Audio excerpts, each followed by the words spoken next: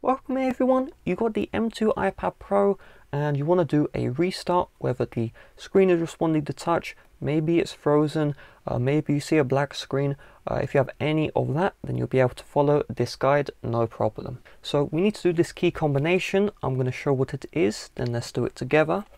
So if I find the top of the iPad here, we're going to click and release volume up, then we're going to click and release volume down, then we're going to click and hold the power button until we see the Apple logo.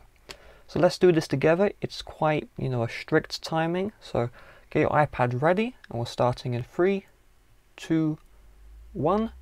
Click release volume up, click release volume down, click on the power button.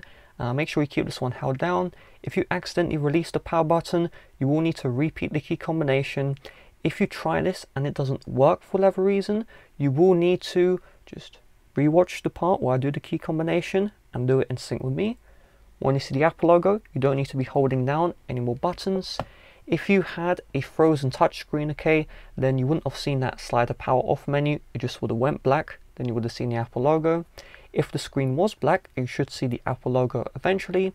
And so that should solve any issues you may have.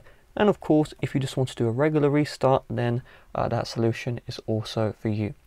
So with that being said, thanks for watching. If you want to help support the channel, you want to buy some iPad Pro accessories, then if you use my Amazon affiliate link in the description, buy anything from Amazon, I'll get a commission Amazon usually takes. Bye bye.